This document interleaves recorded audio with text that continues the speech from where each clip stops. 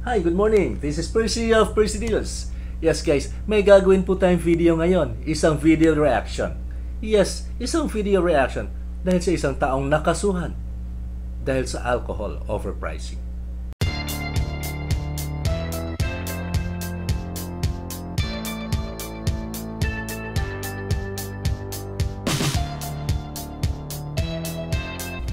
Yes, tama po.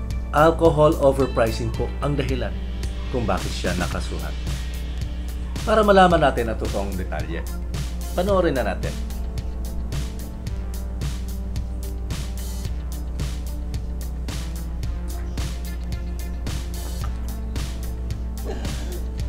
Finally, I can post something like this.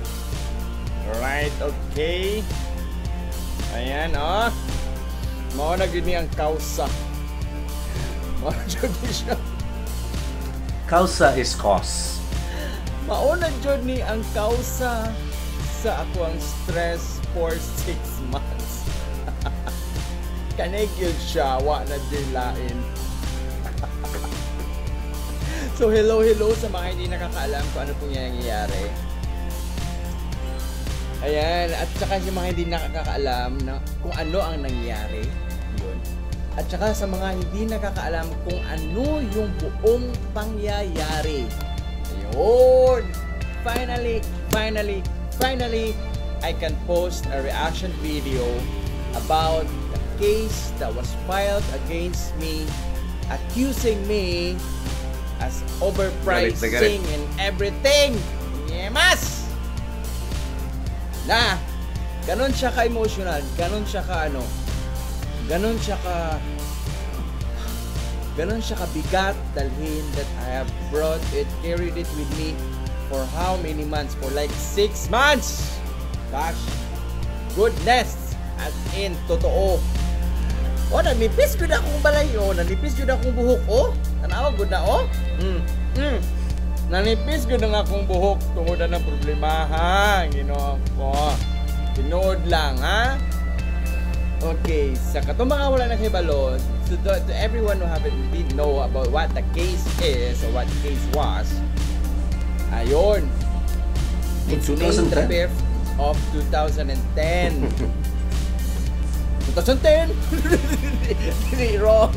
2020, just this year, the pandemic, diba, nauso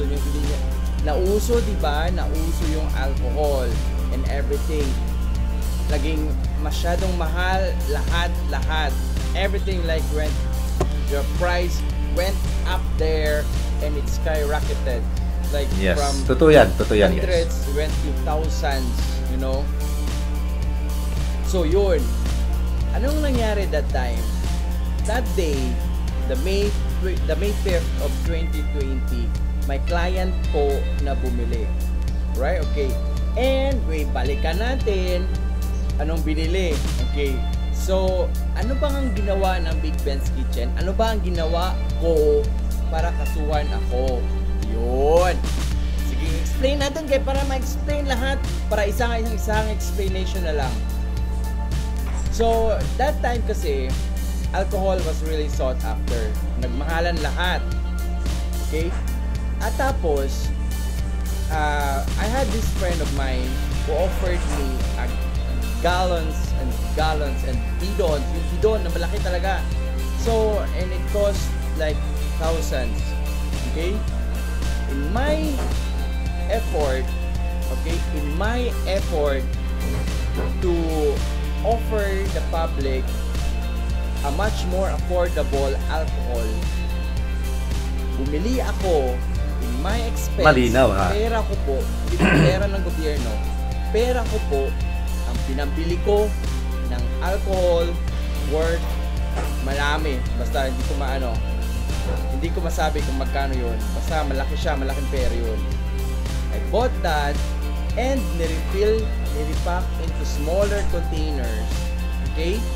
Refilled it into smaller containers para po mahal kasi masyado guys. Sobrang mahal kaya nire-refill na lang nila. I'm very emotional kasi ito naman kasi talaga yung yung aim ko o yung goal ko na bakit ako bumili ng alcohol. Hindi po ako nag-aim na magbili ng alcohol para i-hoard or para benta ng mas mahal. Hindi po. I am very emotional kasi I came Hirap nun guys, 6 months. for like 6 months. And hindi nyo lang po alam kung gaano ka-happy ako ngayon that I am finally exonerated from the case.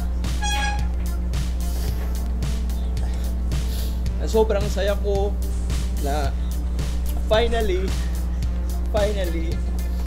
na-cleared na yung case at na-dismiss yung case kasi they cannot prove that I am overpriced yun, sabi na basta ganun. Yun. So, ang ginawa ko is nagbenta ako kahit yung Big Ben's Kitchen is more on a restaurant, no? Nagbenta ako ng alcohol kasi po it is my way of helping us Zamboangueños na para mas ma-afford ng mga kababayan natin yung alcohol. Pero ano nangyari? Yun. The May 5th of 2020, may raid po na nangyari. Okay? May raid na nangyari. But the raid, for everyone to know, the raid was not intended for me. Hindi po ako yung ni-raid. It's just that yung buyer ko na mahal masyado ang benta, he sold it for 1,200 something. Siya po ang nag-overprice. Malinaw ha? Hindi po mismong Big Ben's Kitchen. Yan po ha. I-clear ko ang name ng Big Ben's Kitchen na hindi po ang Big Ben's Kitchen ang nagbenta ng 1,200 something per gallon.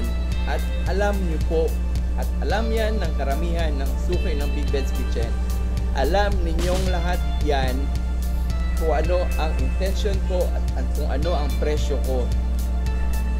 For only 50 pesos per gallon, for every 50 pesos per gallon, sisiraan ko yung Big Ben's Kitchen. For only 50 pesos per gallon? Kano ba yan? 50 pesos ang benta mo per gallon or 50 pesos ang kita mo per gallon? Hindi ko lang sure ha. I hope na magkaroon tayo ng linaw dito. Kasi anyways, kung kikita po siya ng 50 pesos per gallon, it's okay. Siguro. Kung ang benta niya naman ay 50 pesos per gallon, mas okay. Hindi po ba? So, mas maganda kung alamin natin kung ano talaga ang totoo. Sisirain ko yung pangalan na I built up for how many years? Sisirain ko yun. Tapos yung ibang media dyan, kung ano-ano pinagsasabi, kung ano pinagsasabi sa akin, tungkol sa akin. Nagsakit sa heart. And finally that I can say this. And to that anchor, please be responsible naman kayo sa lahat po ng media na nag-report that day mismo na kung ano-anong pinagsasabi tungkol sa akin that I was like overpricing, accusing me of things that I haven't done, for everything that I have done for the people. Yun pa ang sukli, yun pa ang binalik sa akin. Grabe kayo. Masakit talaga yan guys. Ikaw, tumulong ka na. Ikaw pa naging masama. Kung narinig mo ito, pero anyways, napapanood mo ito, please, next time, be responsible with your report. Hindi ako. And research first on what's going on what's happening before saying things about me or about my company or about the staff. Tama. Kasi never po ako nag-intend na maging tama. may milyonaryo Hindi tayo pwedeng, sa alcohol na yan. Hindi tayo pwedeng basta-basta na lang nagre-report. Alamin natin ang totoo. Diba? Para maging fair sa lahat. Given this time or given this chance to express this feeling, hindi ko siya ma-express noon kasi I was given a note by my lawyer that just give it time and let the time uh,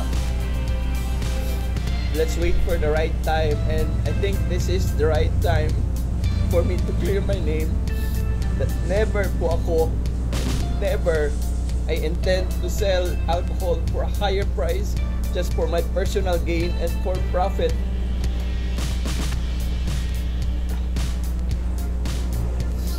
So yun.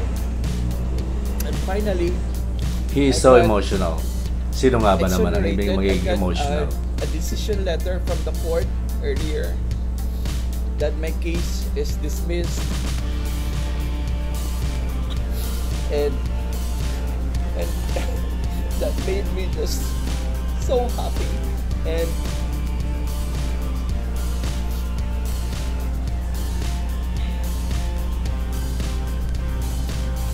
kasi Wow. hindi ko kasi ma-explain, hindi ko kasi siya hindi ko ma-share sa inyo kung gaano po kasi gaano ka hard, how hard, I can't explain to everyone how hard it was that day that I had to ask for friends to help me. And I'll take this opportunity to thank my attorney, Attorney Ian Enriquez, and I'd like to thank my dear friends. Si Rizzy, bahala na ko dito allowed sabihin, basta thank you Riz. And thank you of course dun sa kapatid ko, si Ivan, na he faced this, the mga si IDG and all. Basta thank you. And salamat talaga din sa lahat ng mga friends ko who stood by me, and sa lahat ng mga kaibigan ko hindi ako iniwan, and sa mga naniwala na hindi ko naman din talaga ginawa yon, overpricing and stuff. So salamat sa inyo, and to all those people who accused me, and to all those people who said bad things against me, or to all those people who talk behind my back, God bless po sa inyo. And to that media company who said God bless words, sa inyo, or who destroyed or who tried to put me down, I'll tell you this: you can never put me down. Yes, you can never put me down, because I have done nothing wrong. I've done nothing wrong, and I don't deserve that.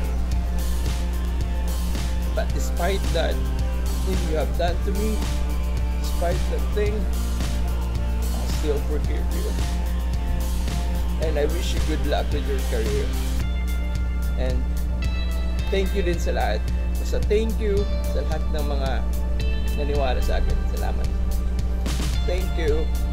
And thank you for everything. Basta, thank you.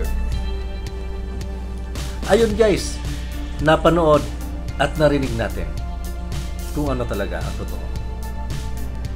Ang isang tao na kinasuhan dahil sa alcohol overpricing. Hindi naman po pala siya ang nag-overprice. Yung bumili sa kanya at ibinenta din sa iba ang nag-overprice. Di ba guys, meron tayong question kanina regarding dun sa 50 pesos per gallon. Is it 50 pesos per gallon ang kikitain niya, or 50 pesos per gallon ang benta niya sa kanyang alcohol? Sana mapaunlakan tayo ni Sir Benji na makausap siya sa susunod nating video.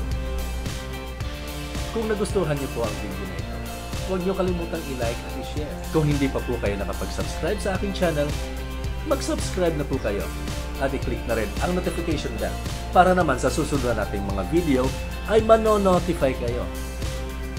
Salamat!